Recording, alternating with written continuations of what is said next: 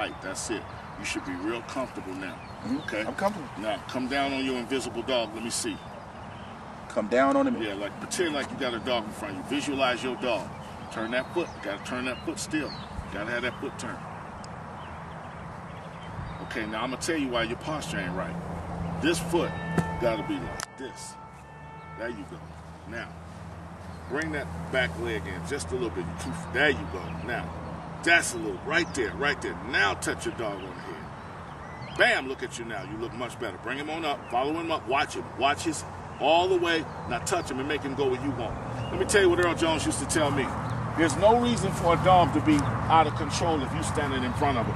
You're supposed to be controlling the motion of the dog. Right. Okay? When you're doing protection, you control the motion of the dog. How is it the dog jumped all over you and ate you in the face and bit you in the groin and he just ate you all up because you lost your mind? Right. That dog is supposed to be where you want him to be at all times, and he's never supposed to be anyplace else. Okay? So anytime that dog gets out of control, it's because you out of control. Right. All right? And that's the main thing. So I just want you to remember that when that dog, when you working with that dog and you driving that dog for you. Now the whole idea is to make the dog drive you out of whatever you in. Ultimately, what is his job going to be to do? If a perpetrator comes in, he's supposed to do what? Drive the perpetrator out. Right. So from day one, the first thing you want to teach that dog to do is what? Drive you out. Drive you right. Let him, and let me tell you something. Obedience. I don't let dogs win on obedience. Now, that's my technique. You do it the way you want to do it. I do encourage them. I do pet them up and tell them good boy or good girl, okay? But I don't let them make decisions. I make all the decisions in obedience. That's not the way you do it. That's the way you do it, okay? This is the way I do it, okay? And, but in protection, let the dog win all the time. All the time. All the time. All the time. When the dog first hits the floor, he got to win the first day. He should never lose again. Never. Ever. Challenge him. Challenge him. You know why? Because life is a challenge. If you're not challenging the dog is not going to stand up. The dog is not going to stand up. All right? Yep. And I will tell you something. The highest level of protection is obedience manifested in protection. Did you hear what I said? The highest level of protection is obedience manifested in protection. I would much rather have a dog that bites because I told him to. Protection is the tools, the wrench, the screwdriver, the catalyst. Yeah, it's all of the variables associated with how he is going to execute protection. Okay? But the reason he does it, the motivation, as long as I'm present, is because I said so. Right.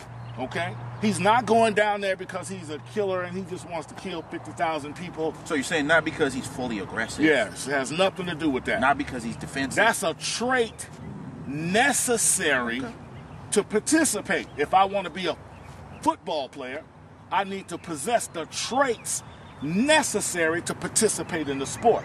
Right? Right. But I don't make no moves until the quarterback say, hike, there you go. Are you feeling what I'm saying? I'm with you. Yeah, I don't have the right to as the dog. The dog should not have the right to be indiscriminate. He don't decide to bite when he wants. He don't decide to lay down when he gets ready to lay down. Right. Unless you tell him out and he's free time. You give him that out, that means he's free to do what he want to do. If he want to go do something, that's fine. Other than what? Other than bite. Other than bite. Why? You present. But the moment I leave him by himself, I release him to make decisions to protect my house or my property. And I simply give him a command that alerts him and lets him know, oh, it's me now. I'm calling the shots now. He gonna walk around and pee on trees and scratch dirt because he know he in charge. You come up in there, you gonna have to deal with it. But the moment I come back in his presence, he has no more authority. You understand what I'm saying? Now, that's how my obedience is expressed the best. I like my dog because I know what my dog is doing. He's doing it because I told him, which means I can stop my dog on a dime and leave 9 cents change. You know what I'm saying? Yep. I'm not worried about it.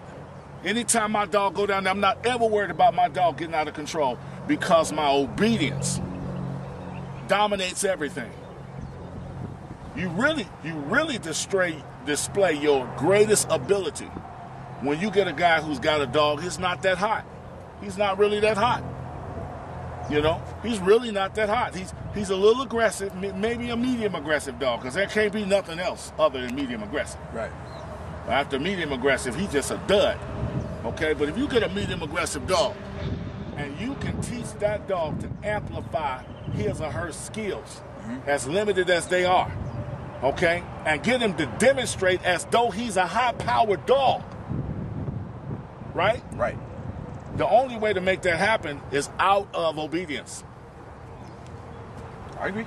The psychological process has to exceed his physical ability to be aggressive, his mental ability to be aggressive. His passionate limitations of aggression are expressed best through obedience, which means I can take a dog who is completely obedience trained with the mindset that I'm going to place in the communication value that I'm going to give this dog, right? Right. And cause this dog to believe that he is as tough as another dog. And when you see him work, you won't be able to tell. Now, it takes a lot more work to work this guy. There's a lot more work to work this guy and a lot more money. So if you got a dog you love to death and you bring him to me, first of all, I'm going to tell you he's not suitable. That's the first thing I'm going to tell you. He's not suitable. He's medium aggressive. He don't even want to do this. But if you insist, get your pocketbook open. Oh, yeah. Get your pocketbook open. Don't come to me with no food stamps and no coupons. I'm not trying to hear it. You know what I'm saying? Yep. I'm not trying to hear it. I will make Tom come on out and do something. Tom gonna bite. Tom gonna bite. He used to didn't bite wet paper. But he gonna bite. Tom gonna bite today. Tom gonna bite. He finna eat up some stuff. But you better have your money ready. You feel what I'm saying? Yeah. But what I'm really talking about is our technique. That's really what I'm saying. Right. What Lieutenant Earl Jones gave us, right? It was the cream of the crop. You know what I'm saying? It was the cream of the crop. When that man met me, I was homeless, living in an abandoned building, right? Right. Some guys, he paid my tuition to go to school. So gave me a scholarship. Yeah. Let me ask you one question. What's that? Since we spoke about the masters. Yes. Who are the masters? The masters? Dead, and then the masters only left living. Who are the masters? Who are the masters? Yeah. You want me to tell the truth? Tell the truth. Because I'm the only one. I'm the one that really knows. There's a lot of guys out there claiming to be masters. Who are the masters? Only a master can make a master. That's the first thing. Pretty much. Okay. That's the way it goes. So let's see how it is. Back in the day, this is a guy I never got to meet. His name was Plumber. He was a Caucasian boy. He was cold. They say he was wicked, a wicked ticket. Yeah. Jim Stratton, master.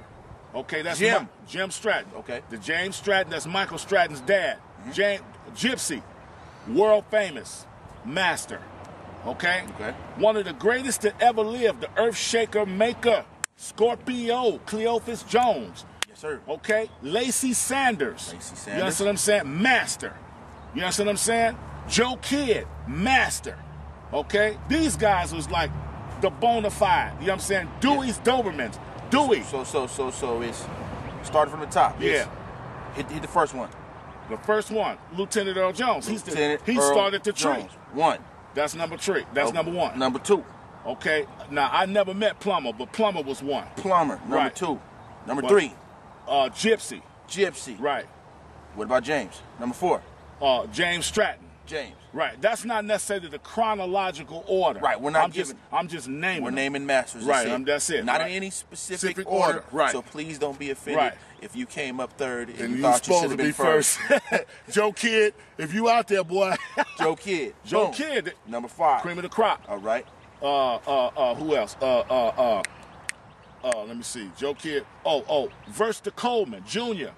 Junior Coleman. Junior Coleman. Junior Coleman. Now, the great Cleophas Jones. Scorpio. The greatest of the greatest in the game. Ever Right. seen the game. Lacey Sanders. Lacey. Lacey. You never met Lacey. Lacey. Bam. He cold dude. Cold. Lacey Sanders. Master. Matt You Lacey. understand what I'm saying? Yep. And then who else? Okay, now I'm struggling. You know why, don't you? Might not be on the list. You might not be on the list. Might not be on the You list. might not be on the list. Let me say who else. One of my kids, one of my trainers. Dana Douglas. Boom. Master. Dana Douglas. Yes. Dana Douglas. So we got a 10-piece. We get down to about One more. One more. But I don't know who I'm thinking. It's probably somebody I didn't Just put meet. your name on the list and that's it. Oh, I'm sorry. I'm sorry. I forgot about myself. We don't want to talk about nobody else. And the illustrious Don Cruz, a.k.a. That's a 10. You know what I'm saying? My name right now is P. Don Mega, Prophet Don Mega. My old name was Don Cruz. So I am the prodigy.